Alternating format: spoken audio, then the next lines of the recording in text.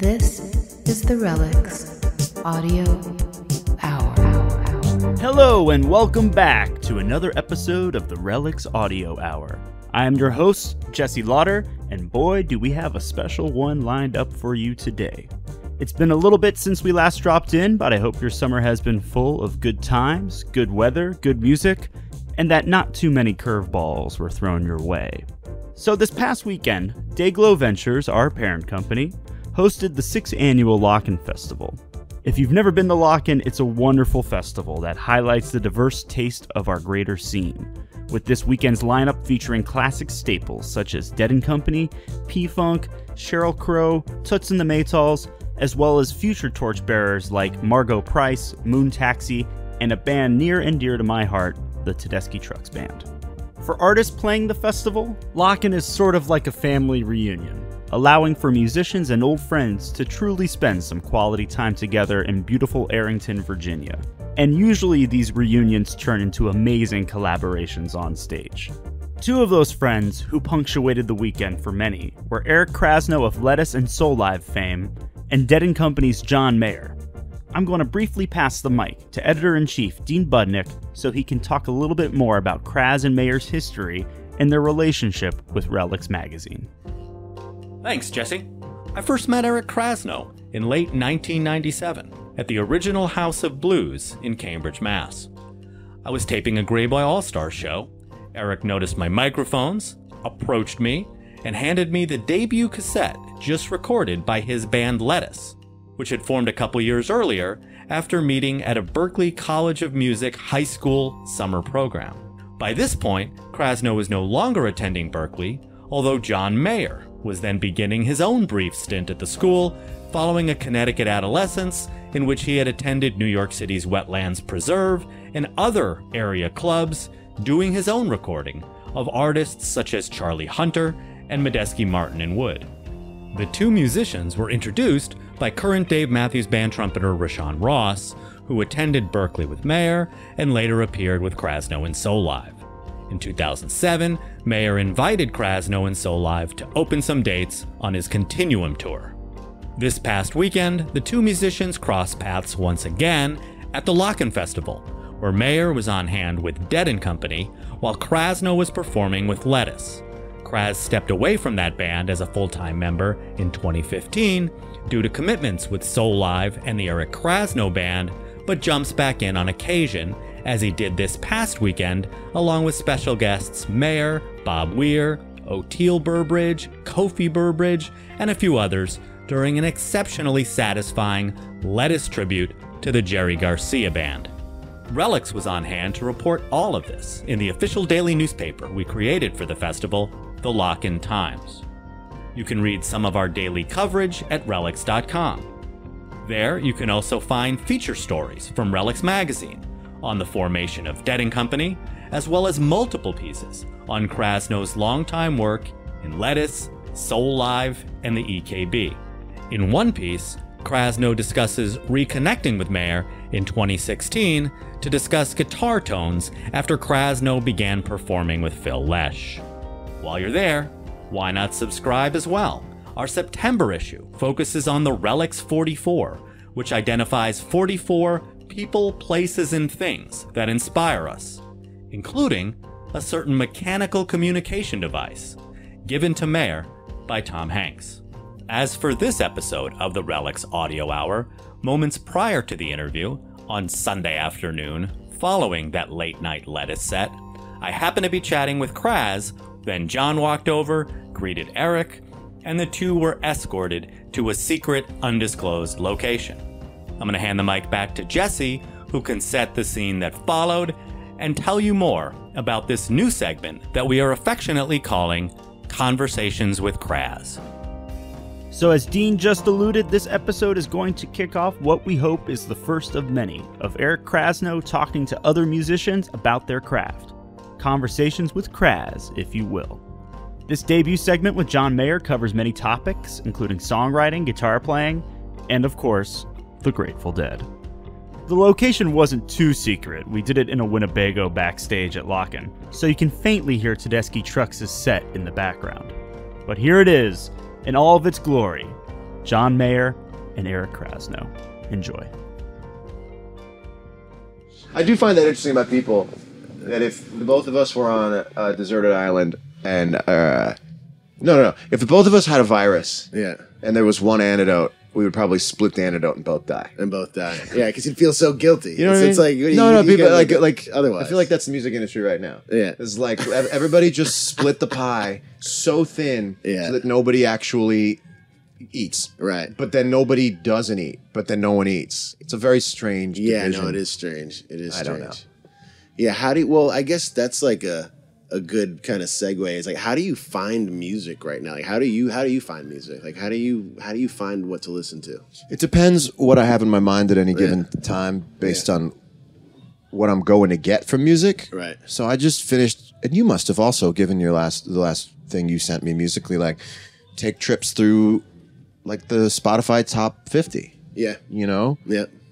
Sometimes under duress, because I want to understand it. I think you and I are both about the same age, right? Yeah, exactly. Yeah, exactly. Yeah, and we're almost about the point where most people in our situation get phased out. And I'm very curious about not getting phased out. Right. That doesn't always mean making what everyone's making, but I think if you can come to an understanding of it, I'm not sure you have to get phased out. No, it's true. I mean, I get in a lot of conversations / arguments with people that try to write off anything that's current. I mean, I have a lot of friends. I mean, I think maybe, especially, in this scene here, there's a lot, like, people aren't always listening to current records. And it's really important to me to always hear what people are getting into. Yep. And I'm sure it's the same for you. And, I go to the top 50, and I would say there's one out of every 10 or so that I actually like currently. They have something. Even if you don't like them as songs, they offer something. It's sort of like a trip to a library for me sometimes. Yeah. It's like a research project. Right. Because, I start backwards from like, people aren't wrong. Right? Like, I think I just don't feel like believing that in 1 year there was this changeover where just like people I don't identify are being born. I just don't like the idea. So maybe all it is 2 or 3 steps away from my understanding, not a completely alien thing, And then, but also, you also have to balance that with some shit doesn't belong to you. Let me ask you this. So you know what I mean? Like, you have to listen to it and go, this is not for me, so it doesn't require my criticism. Right. You know what I mean? Totally. Yeah. You just got to respect it for what it is. I mean, I'm like that with a lot of like current like trap and like hip hop. It's like if I get too crazy into it, I can't think about it too hard. I got to just try to and that's another thing. Sometimes the production is what I listen for. That's exactly right. And sometimes it's the library the trip. lyrics and the music. I mean, can you see past really horrible lyrics and just listen to the music and and enjoy it? Yeah, but I don't know. But see, I guess it's hard. Horrible is the, so check it out. Like, you have a culture now that subscribes to their artists and doesn't ever leave. Yeah. They basically say, I will contort my brain to accept anything you give me. Right. We watch it happen every week. Somebody comes out with something and you watch. It's like, to be a fan now is to give up at some point any critical or editorial sense, for the most part, right? Like, if somebody drops a bomb, I don't see people cover for it when it's a bomb. But you see people in this unspoken agreement, we're going to get our head around whatever you put out. Right. Do you know what I mean? Kanye. So, well, yeah, that's a whole different. I mean, I went to a club not long ago and I was like, oh, this is like, your agreement is like, you're a Mets fan. Yeah. Like, I'm seeing this kind of Mets fan thing where it's like, even if the team isn't all that great. I mean, I grew up a Knicks fan. It's the hardest fan to be in the world. And it's one of those things where you just, I've always, and I have some musical equivalents, but eventually I'll have to check out. Yeah. Usually. Well, people are like screwed into their artists. Yeah. Like completely screwed in. Right. And they're sort of saying, you tell me what's cool and I'll go with it. Right. And at first I'll think those shoes are stupid. And if I see it another 6 times, I'll want them. And that's sort of the conversion process that happens with hearing something you don't like. Right. And instead of saying I don't like it, they now say I just don't get it yet. Right. And so it's this constant elasticity of the brain going, well, now I like it. I didn't like it when I first heard it, and now I do. Well, and sometimes, that's why they say, like radio breaks an artist. A lot of times they just play it enough and people are going to like it kind of no matter what. Yeah. Well, that's what we see now is I love you, I F with you. Yeah. And therefore, whatever you give me, I'm going to work as hard as I can to assume that it's right and I'm not, and I'm going to come to it.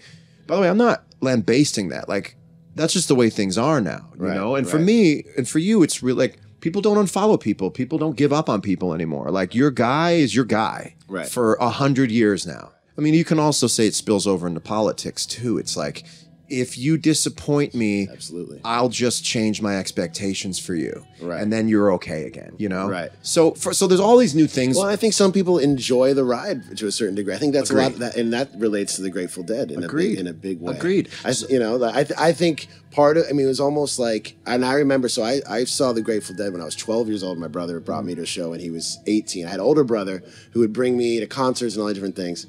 And he started explaining to me this culture that they would trade the tapes and who saw what show, what songs did they play, and why was this night better? And some nights were better than others. Some night had the set list you liked, but it was this thing where you went every night because you wanted to see, not even, you wanted to see the bad show and the good show. You wanted to like be able to converse about it with all your friends. You wanted to like have both experiences because you can't have this super, super high without some sort of. I say they're like baseball cards. Dead shows are packs of base. A set list is a pack of baseball cards.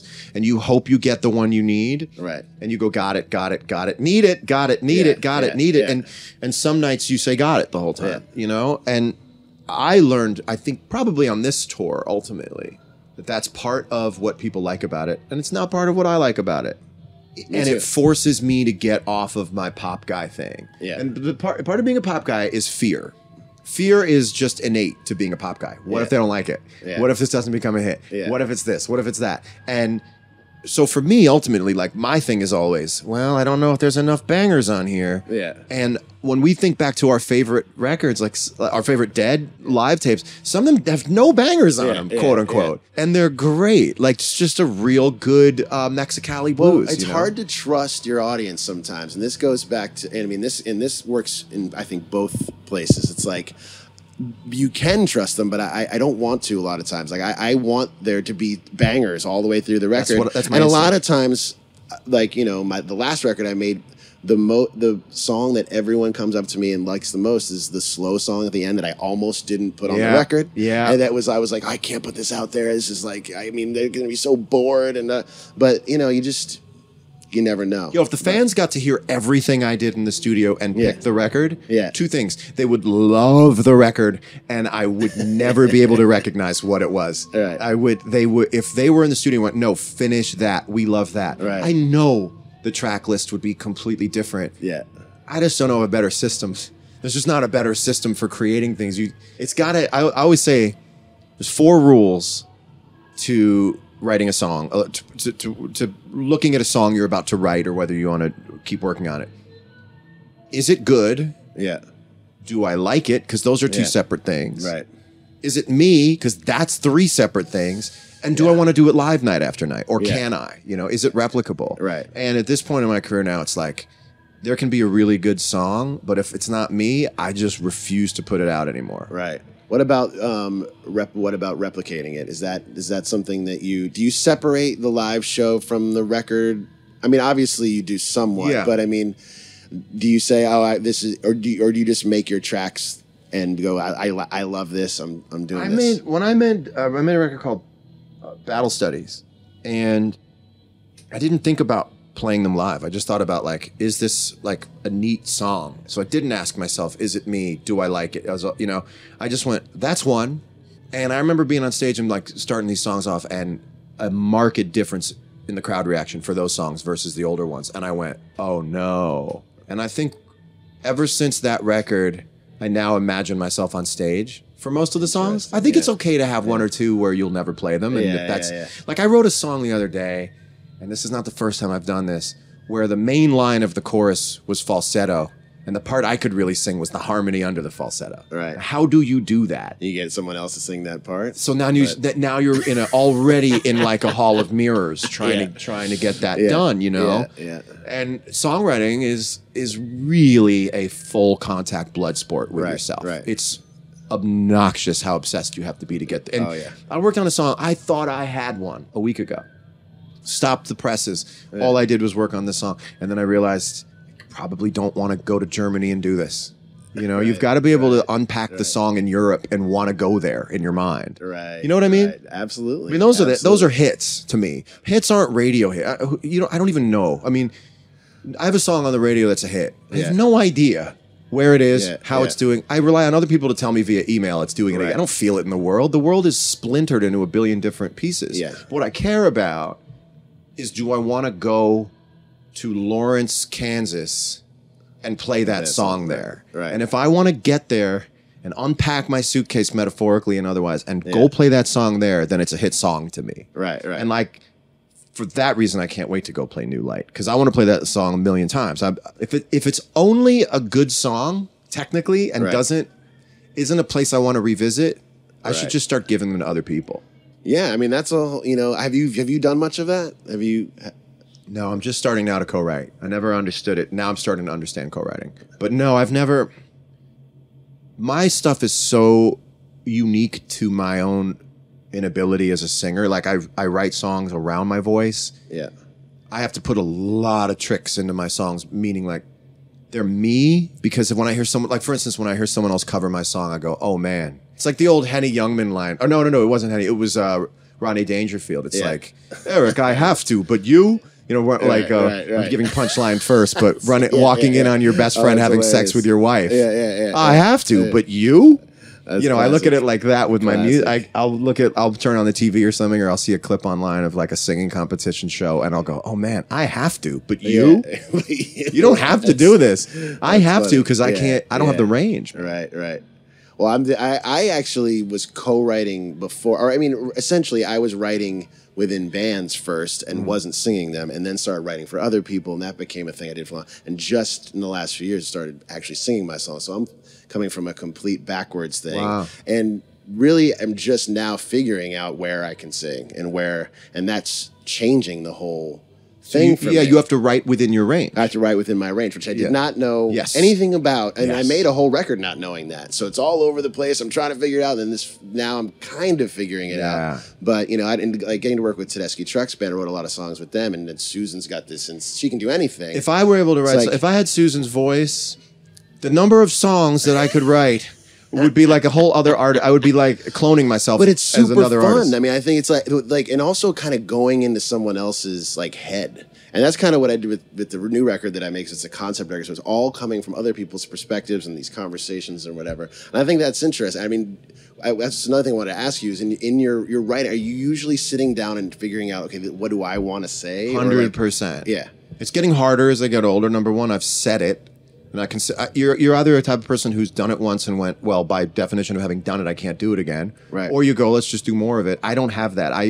If I've done it, then by definition, I can't do it again. So there are fewer and fewer parking spaces that are open for me for ideas, which is fine. It just means I have to work a little harder, and I'll put fewer things out every year, but each thing just has to pass the standard. So right now, I look at it like, what's my take on the world? Well, how can you be honest right now about a world that isn't honest? How can I sit down and write a song about the way people feel when people can't be honest right now about the way they feel? Because if they were, we would all be fucking crying. I mean, there's such emotional interference in the world. Like, that's part of what this meme culture is, it's all sort of cover up for the fact that you are actually kind of sad. You are actually kind of fatigued. So I don't really know how to unpack it as a writer right now. So yeah, everything I do has to come from the fact that I'm thinking about it in a way that I believe is different than anyone else is thinking about it. Right. If I were to write a song right now that was honest, it would be like, can we all just cry? Can we all just cry and admit we don't know what we're doing and that we're faking all of it? Yeah. And that we all have the right idea. And the competition for your right idea is so strong that it turns to anger before you ever get to express the totality of your good idea. That I see people discouraged about their own hope before they ever get a chance to exhibit it. I just see all of this gridlock, cultural, emotional, spiritual gridlock. And I'm supposed to sit down and just start tapping away on a typewriter and make a chorus out of that. Wow. You can't, it's just, there's it's not the worst. This is not the worst round to sit out. Yeah. Does that make sense? I hear what you're saying. I'm not negative about it. But I'm also, just more, okay, let's. I mean, like let's talk Robert Hunter and Jerry Garcia. I mean, they're most. I mean, so much of that is like taking you into a different time and a different place, and like has that or even Barlow, like has that influenced you at all or inspired you at all? Inspires and influences me like out of my mind. Yeah. I don't know that I can match it or that I want to try and like I think there's the difference between loving something and thinking you can do it. Right. I mean, trying to write a song like China Cat's Sunflower or Scarlet Begonias. I mean, like, how would you even go there? I'm too left-brained. I'm too analytical. Yeah. And I'll go to those as like references, like, oh well, they're just talking about trombones and cats. And, but it's so beautifully put, so well put together. But it's also grandfathered in based on an era. It's grandfathered in because it's true to the era. Yeah, of course, so I call a certain style of writing. I call it Sally from the Alley writing. And I love those songs. Yeah. I love those songs. The songs about Sally from the Alley. Yeah.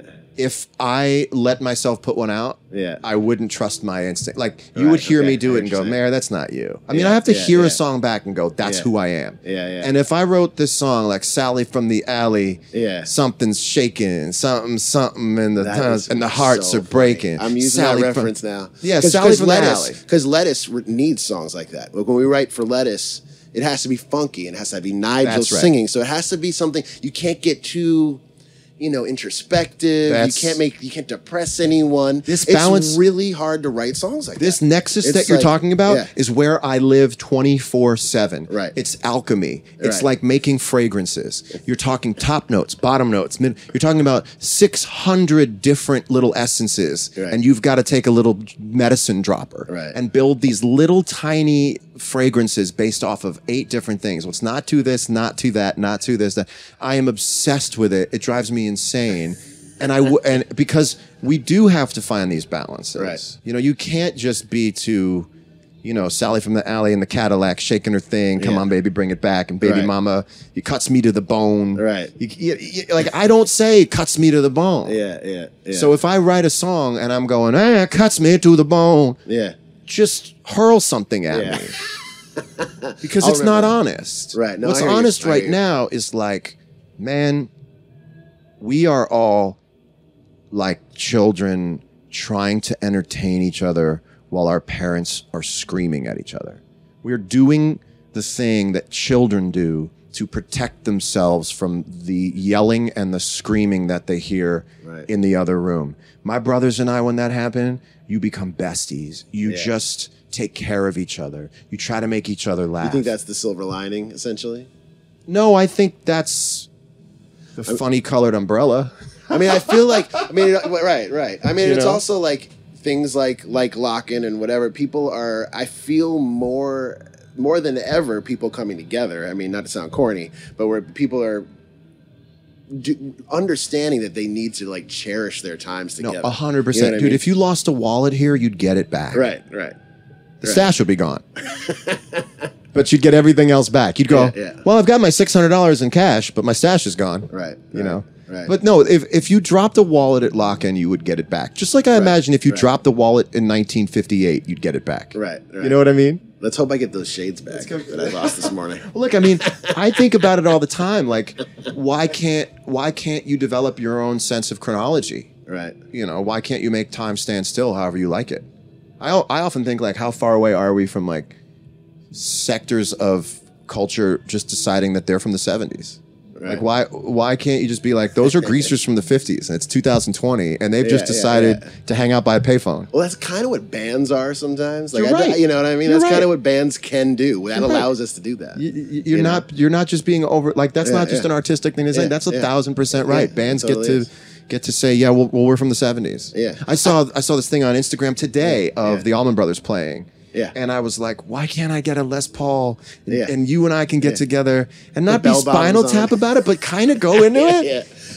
Like, I just want to live everyone's life. Do you ever feel that way? Oh, you ever see someone live a life and you go, why can't I live that life? Yeah. Well, I mean, I think about a lot about the 50s and that jazz era, and I'm just like, oh man, if I could. And when like Coltrane was like a pop star, you know, and Miles Davis, those were the coolest guys on the planet, and they were supposed to be. Yeah. You know what I mean? Like that era to me, I just wish I could spend, you know, or like the late 60s in San Francisco, which my dad was in the middle of, but I'd love to be there. I mean, there's, you know.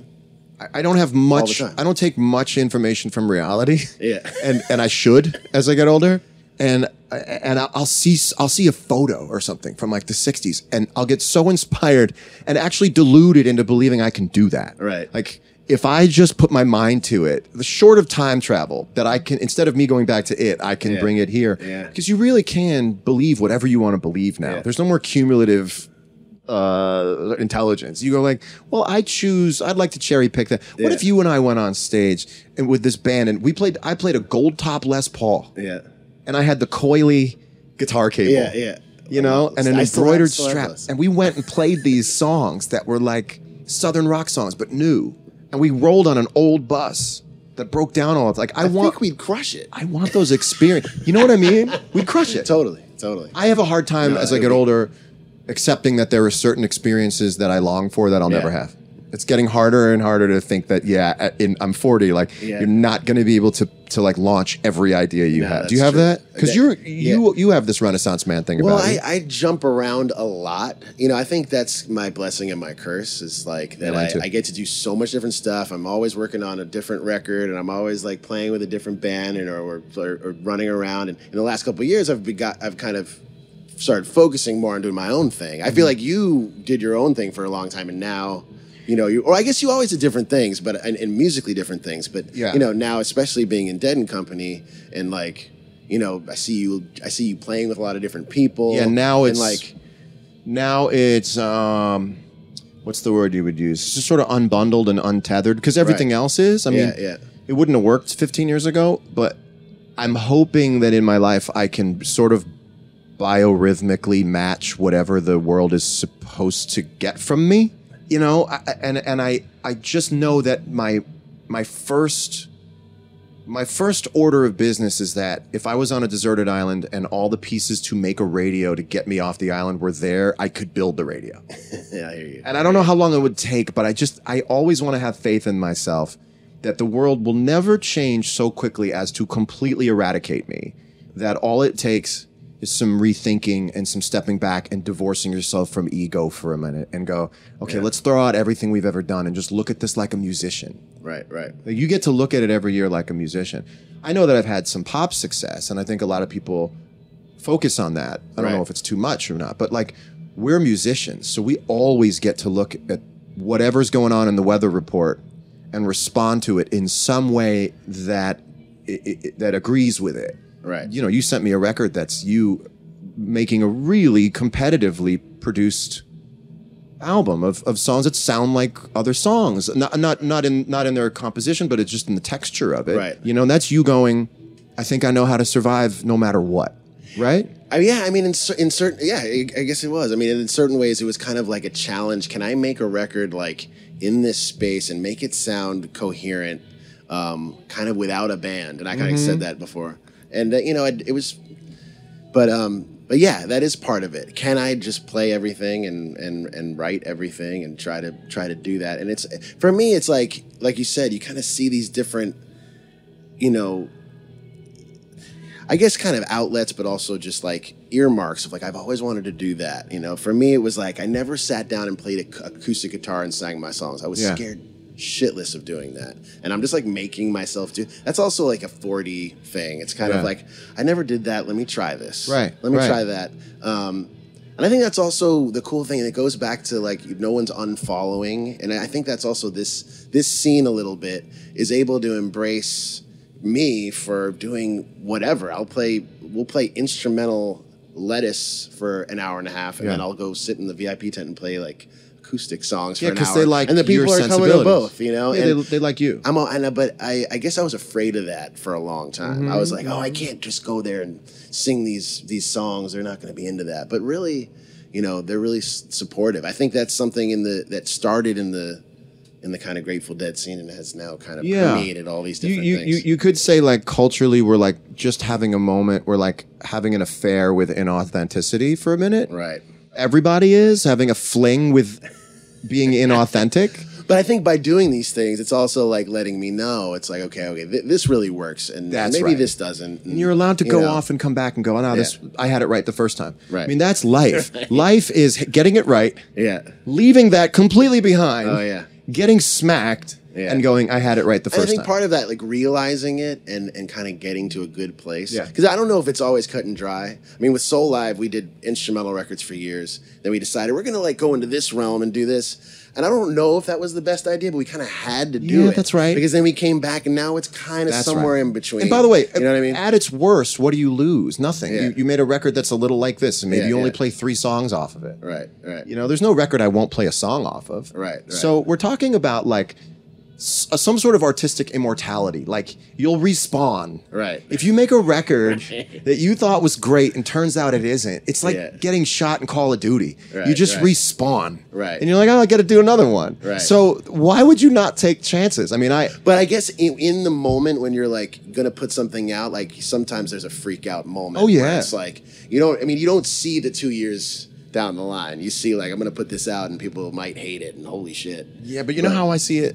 The actual process of making the record will be the vetting process of whether it's good or not. Right. If you like something enough to listen to it, the number of times one must listen to something to write, record, edit, mix, and master. If you don't hate it by the time you're mastering This is it, true. it's a This is good true. song. And other people are Right. going to love it because they'll never hear it as many times as you hear it. Right. So right. you're basically pressure testing it for them. Like when I was mixing New Light, Yeah. I was still jamming out to it. Right. I'm many hundreds of listens in, Right, so it's sort of right. like I'm doing the drop test on it, Right. and I'm like, no, it's not going to break because Right. I've heard it more than you ever will. Yeah, yeah. So I find that the process is Yeah. the testing for it, and if I give up. Like I gave up on that song before I realized there is. You ever write a song and you're like, what's that first verse? And the answer is there is no first verse. Right. Right. The answer is there is no first verse because it's not a good enough song to finish. And everyone else looks at it like when you throw a shirt away. You ever throw a shirt away in front of somebody?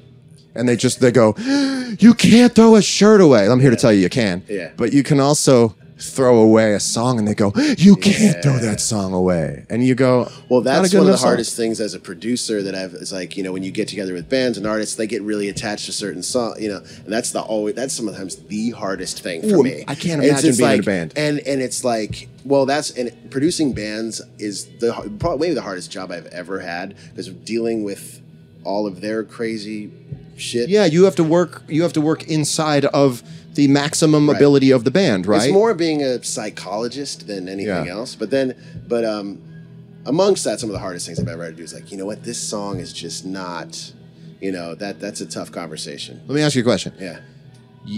This is a fun one because it's sort of devilish. Yeah. You get to steal any Grateful Dead song you want, remove it from history. No one ever knows it exists, Ooh. but you get to re-record it, and it's an Eric Krasno song. Which one do you steal? Now, remember this in the sort of quantum leap of it all. They don't know they're missing it, so there's no emotional loss of That's a having tough stolen it from them. I think that changes week to week. Yeah, I know. Or month to month. Brown Eyed Women has just got this thing. How Brown Eyed Women that's is just- not a hit song. How Brown Eyed Women was not a classic rock radio hit is beyond me. It's as good as any Stones It's so song. good. How it's not. And it brings you to a place. So that's something that with the Grateful Dead music in general, but particularly that song, is it brings me somewhere. Mm-hmm. And it's like that no other song brings me to that same place. Yep. So I think there's something about that. I always thought that like if you stitch all of the Grateful Dead songs together, you get a town that's about, I don't know, you get about 20 square miles, and the people know each other and there's overlap.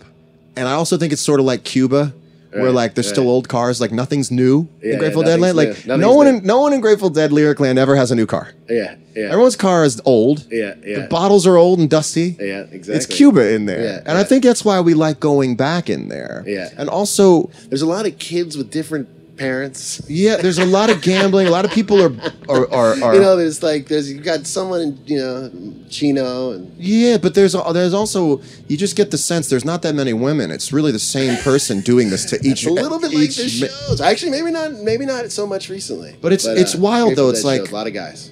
You and I could sit and lace together all these songs and come up with a world, a universe of these things. You know, no one's ever home. No one ever gets up in their living room inside of these songs. Yeah. They might be trying to get home. Yeah. But no one's home in a Grateful Dead song. That's true. Everybody's trying to get home. Yeah. And everybody's broke. And everybody's Yeah. car is breaking down.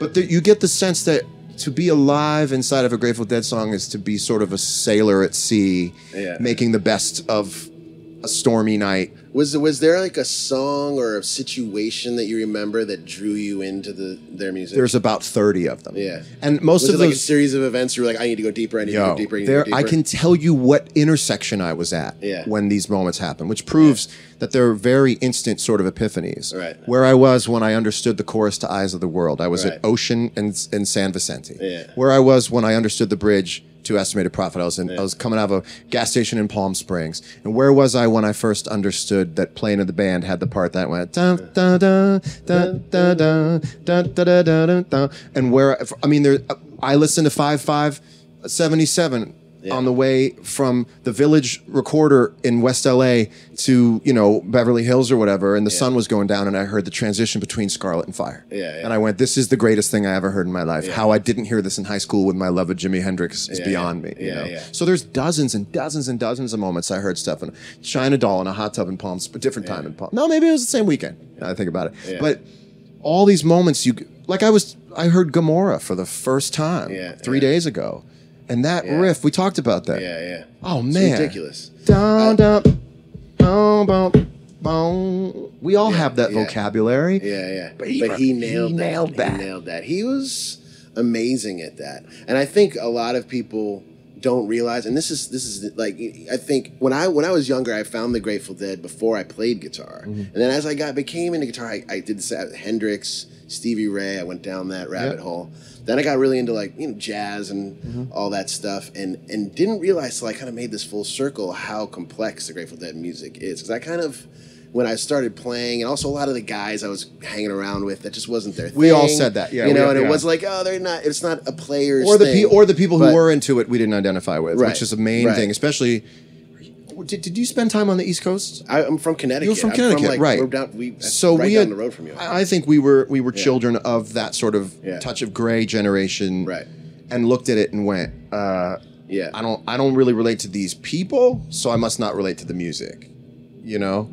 And then also I just felt like, I don't know, Hendrix was badass, you know. It was like I wanted to be. That was like part of the thing with guitar. Was like I wanted to be like. You know, that's Michael Jordan.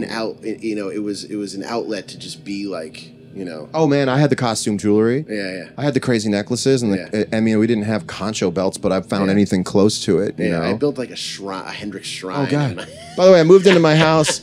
And crazy. I have all these pictures I bought over the years, but never hung them. You know, and they're in storage, and I take them out, and I'm like, these are all just Hendrix photos. They're just dozens of Hendrix photos. You know. Did you kind of have did you have a moment that you can remember where you just were like, I want to play guitar, or even like, this is what I want to do? You know, like. Oh, I was done when I first touched a guitar. Right. What brought you to that? Well, my friends always had guitars with like they weren't tuned and they didn't have all their strings. Yeah. Did you ever have a friend like the first guitar you ever touched? It didn't have all. I had the same guy you're probably talking about. My best friend when growing up had the guitar with like, you know, missing a couple strings. 4 strings and not. This was a Washburn or something, and you just would tune it to a chord, you know, and just go up and down. It was the sexiest thing. It still is. I mean, it is the most mystifying, beautiful thing in the world to me. You know, I mean, I played 6.5 hours of music yesterday. Yeah, I can't do 6.5 hours of anything. But I can somehow have 6.5 hours of playing music and look up and go, is it 3 a.m? Because I thought my watch was wrong. I honestly thought I was on West Coast time when I looked at my watch. That did kind of fly by. It was crazy. what a place we go to. I mean, there is a whole separate version of you that no other human being will ever interact with, that only your guitar knows. Right. There's giant partitions on your hard drive that no human being will ever identify. When you're playing in G, and you just know that right up here is the thing that goes da ba ba, and you know that right below it to the left goes da da da. No human being will ever interact with you on that level. But when you pick up a guitar, it's like, you ever have a friend who has another friend that you don't know, but they know so well it makes you jealous? Yeah. That's sort of what playing the guitar is like. It's like, it's just tough to be around you, Eric, because I don't know you in college, and your college buddies know you by a different nickname. My guitar knows me by all different names than anyone else in the world. I mean, like... That's always tough when you have a woman in your life. Yeah, I won't go there. You know, they look at the guitar, they're like, really? You're always going to go to that before I was always astounded else? at how little it matters how good you are at the guitar. Right. In a relationship. Right. This is true. How little it matters. Yeah. And if you really investigate this, you're upset either way, right? Because if you're playing the guitar and your girlfriend doesn't like lean in and go, that's good. What is that? Yeah. You're a little butthurt. Yeah. But if they do, you're like, give me my space. Right. That's hilarious. You can't win. You couldn't win. If someone came in and went like, that's bluesy, you'd go like, shut up. You don't know what bluesy is. Right. But if they don't, then it just feels like, I guess I'm just your delinquent son playing my guitar that you don't understand. Oh man. You know? But once I started listening to Jerry enough, and this is not an over rationalization, he's coming from the same place Jimmy was coming from. Right. Coming from the same place. So I would love at some point in our life to really investigate and or set straight the irony of people who loved Jimi Hendrix saying, Jerry's not for me because I'm a Hendrix guy. Like, I'm a blues guy. I'm not I hear Jerry do stuff and I go, that is Jimmy's exact little rainbow road that he was running on. They were running on the same road. Totally. Did you ever hear Jerry play certain kinds of riffs and wonder what records he'd listen to in that year that made him play those riffs? Because you'll look at the year and go, oh, he got a Cream record. Right. Oh, there is some of that, actually. I hear Jerry playing some Eric Clapton stuff sometimes. Totally. And I look down and it's like 69 Fillmore and I go, he had a Cream record. Yeah, he was listening to that record right there. You know? It's funny, I was talking to Clapton one time and I forgot that he was Eric Clapton. And I said, did you ever get into the Dead? Did you ever get in the Dead, Eric? And he said, well, no, we were always in, they were a San Francisco thing and we were in Europe. And I was like, oh, right, you were in Cream at the same time as the Grateful Dead. You can forget the person you're talking to is like, oh, you were there. Right. You were right. And, forgetting that the guy you're talking to was boots on the ground right there. It was like, well, no, because the Cream was sort of doing, like when someone says the Cream, you're like, oh, that's legit. You're like, that's legit. But what we learn as we get older is that all this stuff is fairly well connected, Totally. Do you have favorite songs for one reason, favorite performances of songs that you thought the guitar was particularly otherworldly that night? Are there things that... I mean, just this last week, digging into that Jerry band live, it's from like 91, which has the Tangle Up in Blue on that. He goes to a whole other stratosphere that I'd never really realized was there. And it's like, and it was funny because people always are like, say that Trey and Jerry, and I get that, but here I feel like he goes someplace that kind of sounded like where Fish goes. Oh, that's interesting. But he's just blazing. I've never heard the energy on that live recording is just unreal. He's going for it for a solid 8 minutes. And that's the Hendrix thing. Is being able to forget about what you just played and work in the moment and course through it and not become self-critical. And I think part of the genius of Jerry Garcia was that all guitar players have little segments we work with. And, little riffs, licks. You hear these phrases like licks and riffs. And we work in these building blocks. Some people's building blocks are like just scales. Yeah. At the very bottom, if you want to make a hierarchy, you go at the bottom is scales. Yeah. And as you keep moving up to the higher degrees of guitar playing, they get a little smaller. They become little phrases. right? So you start with scales. If you're just, then you get to licks. Yeah. Then you get to phrases, which is like your own version of licks, like Right. taking licks and making them work for you. And then maybe one more level, if you're like the best around, is you're taking those things and completely inverting those licks to make them a little new. Jerry Garcia was down to molecules of playing. So he wasn't playing licks. Right. He's playing with the smallest building block a person can put together. So everything you're always hearing is original and off the top of someone's head and represents some sort of spiritual whereabouts that one day. So the man's working in particles. You and I are working in Legos. Right. Some people work in bricks. Right, so right. some people work in entire prefabricated homes. We're probably at like Legos, right? Yeah, so we can make, yeah. and then he was working in molecules. Right. He was like, today I'll make a tree.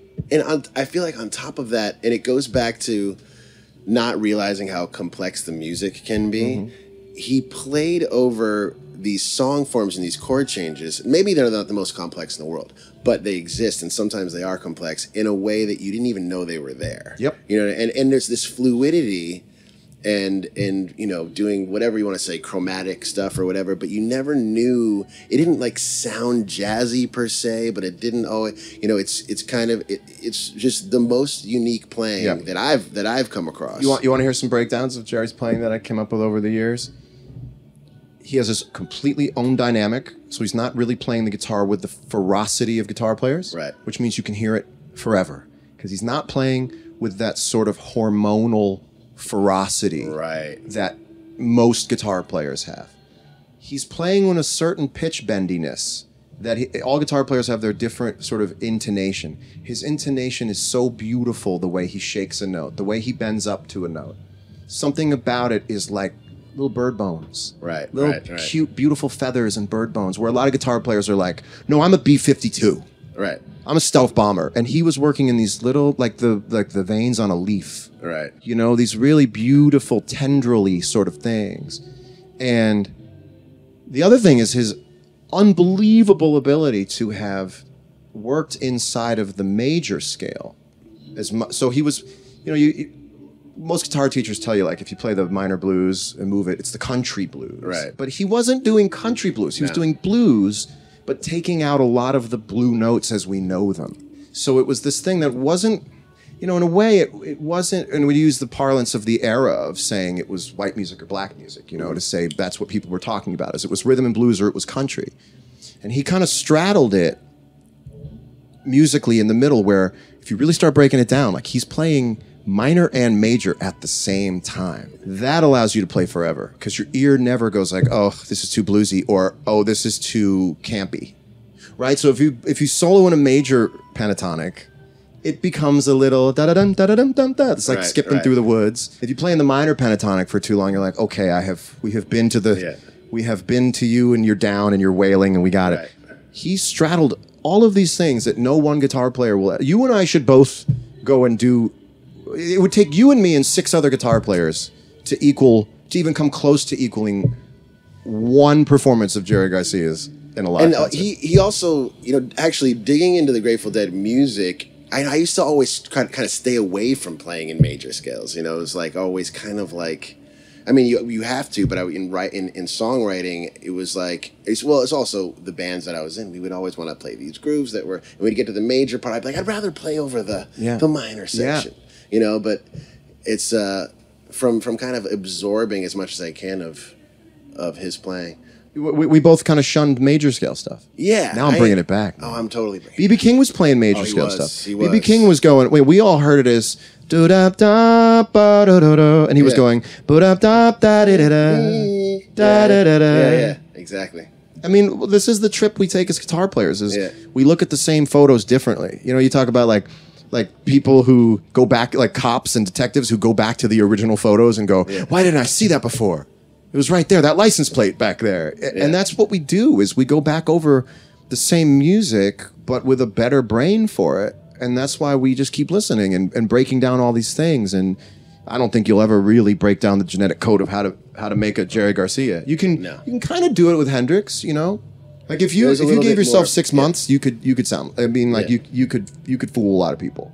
I've been doing this for 3-4 years now. Yeah. But going on 4 years, I can't come close. I mean, I might get a couple seconds where my playing turns to the light in a way that cheats for a couple of seconds. I might make you have to look down at the Sirius display for a second to go, wait, is this? Oh, of course, it's dead. Yeah. You know? Well, that's so. How did you approach A, like learning all the material, and B, inserting like your thing into it? You know, I mean, and how did you come into it with that thought in mind? Yes. Like, so number one, this is actually an interesting way to like lay out the recipe. Yeah. Number one, I didn't know what to be afraid of, so I didn't concern myself. Right. But had I seen Long Strange Trip before any of that stuff, I would have been shit scared. Yeah. So I knew that I didn't know what was scary, so I didn't look into it. Right. That was my advantage. I knew that I had already endured a certain kind of trial by fire in the press and in court of public opinion, and I knew that I had survived, right? So I knew that I wasn't going to get taken out by any one faction, right? Right. And then the other thing was I trusted that I learned those songs at the same time I was falling in love with them. So look, when you're 12 songs into loving that band, you know you're another 100 songs to go you're going to love. It gets to a preponderance of evidence. You're like, I'm going to love all these. As I was loving a song, I would learn it. You know, Right, I remember where I was when I heard Dark Star, and it was the original one that started da-da-da, da-da-da, da-da, you know, the single version. Yeah, yeah. And it was the first time I understood the form of the song and went home and went, I get Dark Star now. Right. You've done, it's like the Matrix. You go, whoa, I know Kung Fu. So I was already, whether or not Dead and Company was in the future for me, I was just going to do that anyway. Right. So it wasn't like I was sitting around and I decided that would be neat to do with my time. I was already going to go on this path. Right. I just, in a really interesting way, just brought the scholarship of guitar playing along with me. So as I got to know them, like there was always a level of like this. I'd hear a song and I wouldn't force myself to learn it. I would just listen to it for a while. And then I would pick up the guitar and I would just touch what key it was in. You know, you ever done this where you're trying to learn a song, you got a couple days? Yeah. You don't sit and cram. Listen to it for a while so you understand where it moves, you can anticipate. Then you pick up the guitar and go, oh, it's an A. And if you know the key, you know, oh, that must be A to D because you put all the sort of chord numbers in it. And then from there, I would just spar with these songs, just spar and spar and spar and spar. Playing two recordings. Yeah. You've done this, you know, you spar. Of course. Yeah. And sometimes if you want to, you can try to ignore the guitar player. Right, Have you ever done this when you were young, growing up? You just, the yeah. cockiest thing of all time, but you have to. It's like ignore B.B. King and play over him. Yeah. I'm going to pretend there's no B.B. King on this record. Which and you learn to sort of center cancel in your own brain, like phase cancel the lead guitar. Right. And I remember doing rehearsals with the band and bringing the recordings back. And I keep mentioning that it's hard to admit, I have a driver. I have a guy who drives me in LA, and he and I just sort of took this trip together through my learning the songs. Yeah. And I would come home and like, I would play him the stuff in the car and I would yell at myself. And I would go, nope, see Tim, this sucks. This sucks. And I remember the first time I played like 5 seconds that I bought. Like my ears, here's what people need to understand. My ears are better than my hands. Do you feel this way about you? Right. Oh, I feel like most of us are like that. My ears are better than my hands. My ears are 10 times better than my hands. So I know when I overplay. I know as I'm playing that it's not working. Right. Do you ever yell at yourself while you're playing? Oh my God. You I was yelling at myself last night. Yeah, you have like a you have a tennis coach on the side. And my tennis coach goes like, really? You're going that way? You played it, did that. I mean, that's why you have to wonder whether drugs played a part in being able to distance yourself from that voice. Right. Oh, that's clever. Yeah. Oh, that you're gonna hit him with that old chestnut. Are you gonna do that? You're gonna Albert King them again? Now it's time for a little more. I actually heard like a little clip from last night. I was like, really? Again? I did that again with that? Again with that? But there would sometimes sometimes you play something, you're like, oh man, that was really cool. Did anyone hear that? I gotta do that one more time to make sure they heard that. Listen. So then no one hears it, and you're like, then you hear back, and you listen back to it, and you remember that you're about. Okay, so you ever cringe because you remember the moment before it actually plays, and you're like, today. Oh, this is the time I did this 12 more times. That's what I call practicing on stage. You play a lick that you almost landed, and you're like, you just start taking stage time to just basically try and nail a skateboard trick. It's the guitar equivalent of a skateboard trick. That is hilarious. And then you listen back to it, and you're like, "Oh no! Why did I I do remember that? I'm just about to do this." So the other one for me that happens all the time, which teaches me to slow down in this band, is I'll listen to. And I remember, you remember a song as soon as it plays. You're like, you kind of know everything you ever played when you listen back to it. Yeah. And I'll hear this moment, and it'll be so good, but I'll remember the experience, and I'll know that I leave it in like 5 seconds and go to some overplaying, and I almost yell like, "Don't go! Well, you're gonna fail!" And then it's like, no, it was working. It was working. Well, that's something else. Have you ever gone back to a recording of yourself and said, "I played too little"? I've never in my life ever said I've played too much. Here's where I might have. If I would have played a blues or something and just nothing ventured, nothing gained, and just kind of licked my way through it, maybe, but not in terms of notes played. Right. At my most boring to myself, I think it's the greatest. I mean, we did.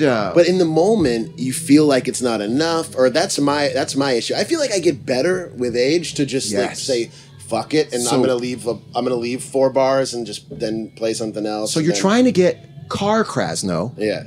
to catch up with guitar Krasno. So car Krasno is listening to stuff, and he's happy when things just chill. Yeah, man, that playing little goes a long way. That's just enough.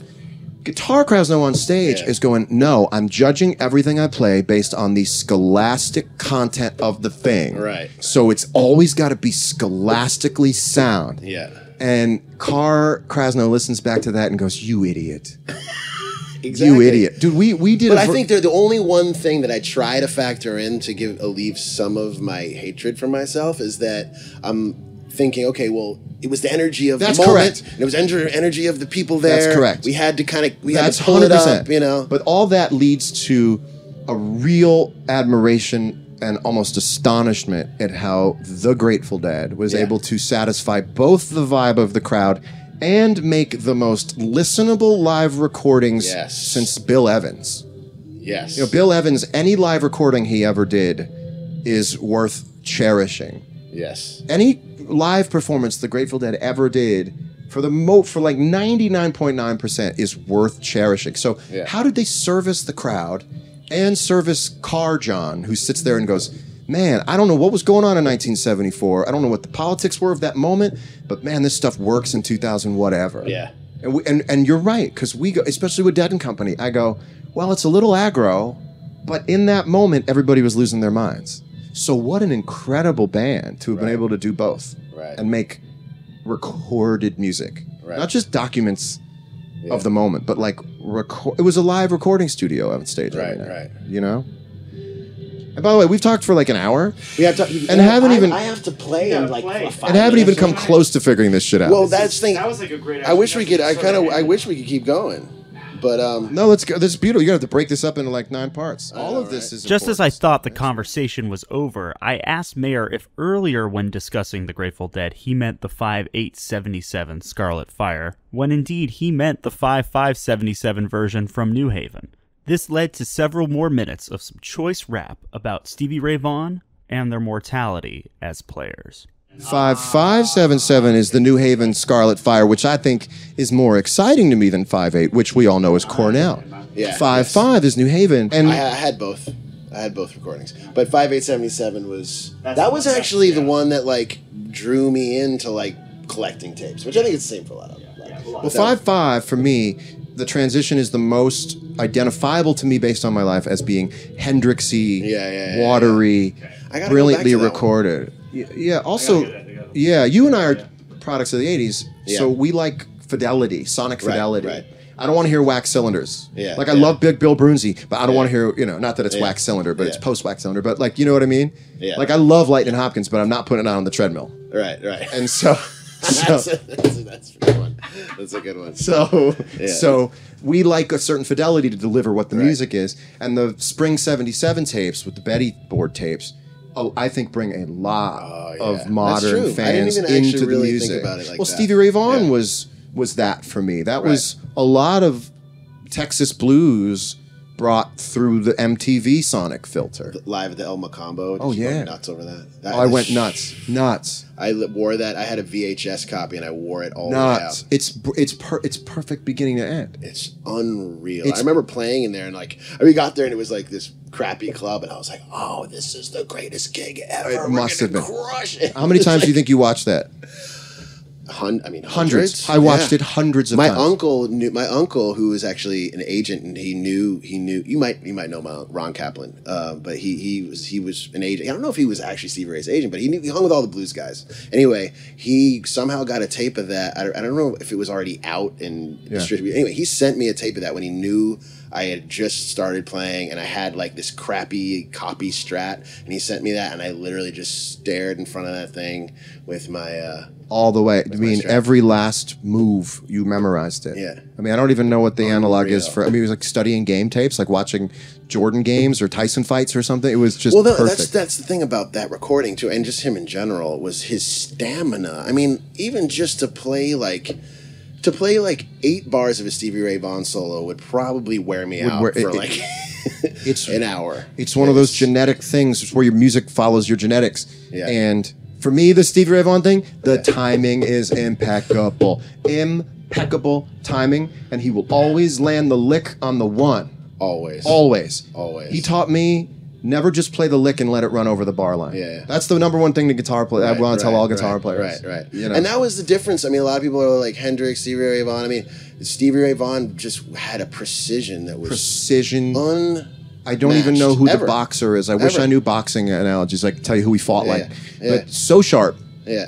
And so intense. And I think fulfilled a certain desire we had as kids for things to be like adrenalized. Yeah. You know, like I'm looking at my life now as a post 40-year-old, and I'm going, where are the examples of people who play with that fire past a certain age? And then I went, a lot of those guys are gone before 40.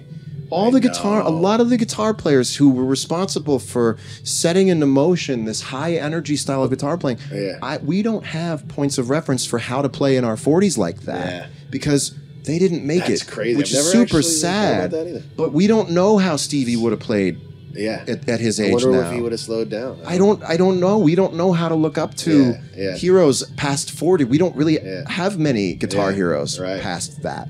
You know, it's kind of crazy. So I was playing with the trio on this last tour going, I don't know how to judge myself based on the slight muscle fat loss in your hands. I mean, do you ever feel it? Right. I feel it a little bit. A little bit, right? A little bit. Top of your hand, just just a little bit. Yeah, I get a little bit. Yeah. I get it on this side too. So I go, I don't know how to compare it to another firebrand guitar player in their 40s. I can't wait for someone to hear that and go like, "Shut up, man, Paul Gilbert." I'll be like, I know, I just can't think of any right now that I like are in my direct wheelhouse. Right. This was a friggin' awesome conversation. I know. Somewhere Let's do this inside, again. you and I just want to keep going until it's done. I know. Let's just keep going. Somewhere inside the nihilist in us wants to keep going. There you have it, John Mayer and Eric Krasno. That was pretty darn special. You've been listening to the Relix Audio Hour. I am your host, Jesse Lauder. You can learn more about me on my website, JESSELAUTER.com. And if you enjoyed what you heard, there is going to be plenty more from where that came from. So be sure to subscribe to the Relix Audio Hour on the podcast platform of your choice. The Relix Audio Hour is a part of the Osiris Podcast Network. To learn more about Osiris and their many amazing podcasts about music, be sure to visit osirispod.com. And I have many people to thank for making this episode possible. First, big thanks to Eric Krasno, Brad Tucker, Brandon Phelps, Bernie Cahill, Christina Tanner, Ken Healy, Josh Timmermans for our cover photo, Mary Beth Angier, and Gopher Dindis Productions. And I'd also like to thank Officer Huffman of the Virginia State Police for my speeding ticket that I received on my way to Locken. Thanks for doing your job, officer. Our theme music was composed by Marco Benevento. You also heard a little bit from Joshua and the Holy Rollers' forthcoming EP, a great new band from Los Angeles. Be sure to check them out. You're currently listening to Cats Under the Stars from Lettuce's Jerry Garcia Band tribute from Locken, which featured John Mayer and Bob Weir. Many thanks again for tuning in, guys, and look forward to having you back next time on the Relix Audio Hour.